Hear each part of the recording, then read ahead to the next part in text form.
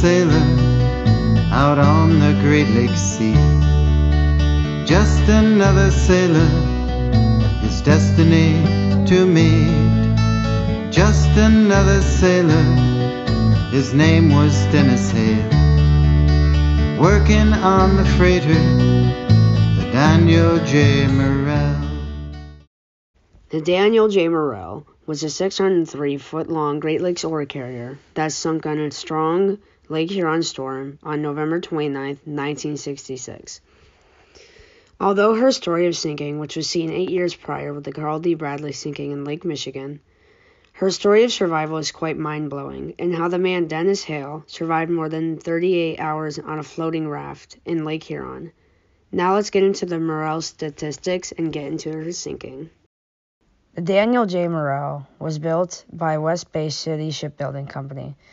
She was launched on August 22, 1906, and had her maiden voyage on September 24, 1906. At the time, she was the Queen of the Lakes, an unofficial title given to the biggest ship on the Great Lakes. It was still well known throughout the Great Lakes, though. Anyways, she measured in 603 feet long, 58 feet wide, and 32 feet deep. Her operators at the time were M.A. Hanna Company, and she would stay under their command until 1926.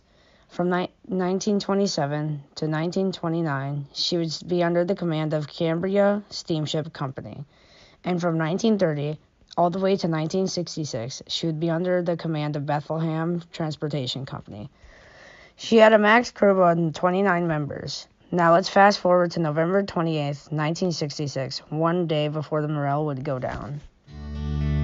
His mother died when he was born, left him quite alone. His father couldn't care for him, he'd drift from home to home, in and out of trouble, as though driven by the gale. It was November 28th, 1966, and the Daniel J. Morrell was departing from what I believe was Buffalo, but if not, please tell me in the comments. It was very hard to find where it departed because of the research, or lack of research, but anyways, the Bethlehem Transportation Company, just like what happened with the Bradley, was not satisfied with the shipping season result and requested one last load and transport from the crew of the Daniel J. Morrell.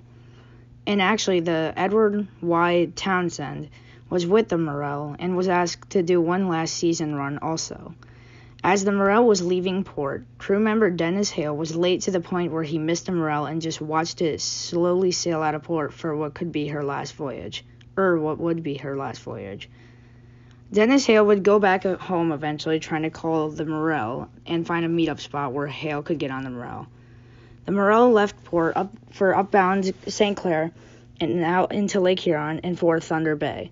At this time, the Morrell and the Townsend were close by the top of St. Clair River, eventually exiting. There was another November witch at this time forming in Lake Huron, and it had seemed like the Morrell was going to be caught in the hands of it. But actually, a few hours ago, the Townsend made the decision to take shelter in St. Clair River, leaving the Daniel J. Morrell and her crew all alone in Lake Huron. But then he came to work and sail on the Daniel J. Morrell, like a wave out on the storm-tossed sea, driven by the gale. The Daniel J. Morrell was out on Lake Huron taking on November storms and she was holding strong. Well, at least that's what her crew thought. Dennis Hale, a crew member of the Morrell, was in his cabin at the time of the Morrell's fight with the storm. He was being woken up constantly by the sound of the Morrell's anchor slamming against her hull. This went on for a while. Eventually, after a while of this sound, an even louder sound came up. Dennis Hale obviously thought this was once again the anchor, but maybe it could have been dropping. But still, the sound was loud enough to the point where he had to check what it was. At this time, Dennis Hale was barely dressed up appropriately for the weather conditions. That would come into play later. Anyways, when he got up to deck with just boxers on and pretty much no clothing, he saw the back of the Morrell bouncing up and down with the waves. Then he realized that the aft end of the Morrell was not where it should have been. The Morrell had just broken up into two pieces on Lake Huron, and there were still men on the aft and forward end of the section of the Morrell, including Dennis Hale on the forward section. The crewmen of the forward end of the Morrell got the raft ready when they launched it. 4 men, including Dennis Hale.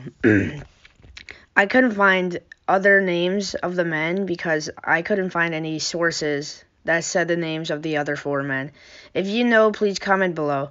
Anyways, 4 men got onto the raft, watching the Morrell just hog with the waves. The aft end of the Morrell, surprisingly, was still with her engine power, so that meant the Morrell's aft section was moving on its own. We will pretty much never know what happened to the men in the final hours of the Morrell's aft section. The aft section would go for 4 more hours until it eventually sunk into Lake Huron. Now it was just the forward section of the Morrell, which was rapidly taking on water, eventually sinking. Now it was just Dennis Hale and 3 other men on the life raft, which one of them was pretty clothed appropriately for the weather.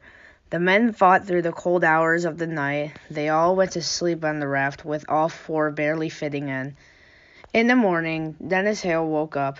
He woke up to finding out that 2 of his friends aboard the raft overnight unfortunately died of the cold because it was too much for their bodies.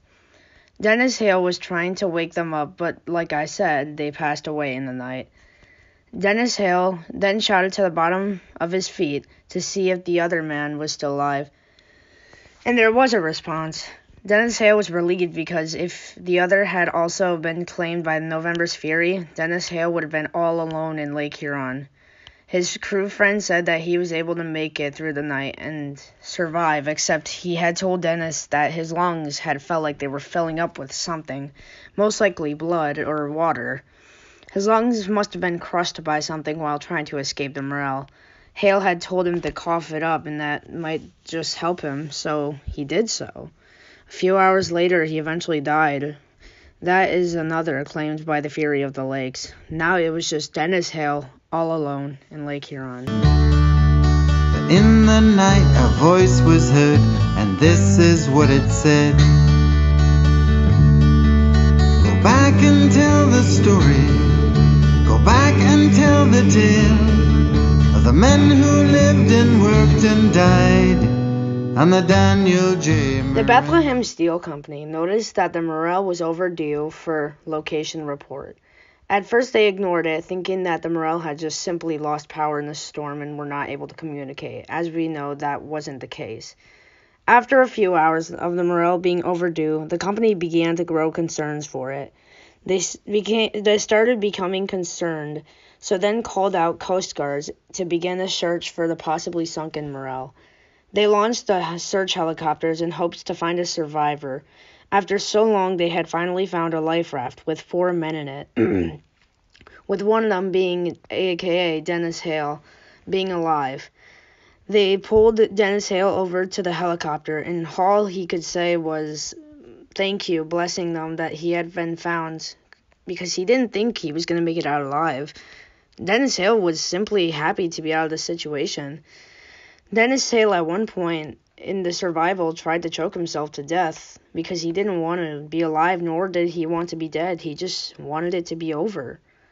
Dennis Hale was taken to a hospital later to recover from his bad conditions. Despite having few clothes on, he made it out alive, and many believe that's why he survived, because with clothes on, he would have stayed cold for a longer time, giving him hypothermia, killing him. After the incident, he stayed quiet about the disaster, only telling the Coast Guard about it. After 25 years of quiet, he said that it was enough staying time. He said that it was enough staying quiet, so then he started telling people about his experience, writing a book about it, going on interviews, etc. In September of 2015, he died after losing to a battle with cancer. Dennis lived a nice and peaceful life after the shipwreck, and the 28 other men are not forgotten. Thank you for watching this episode of Short Great Lakes Shipwreck Documentaries. I'm Everything Lake Freighters. Subscribe if you like Lake Freighters. Have a good day or night, depending on your time of watching. Goodbye.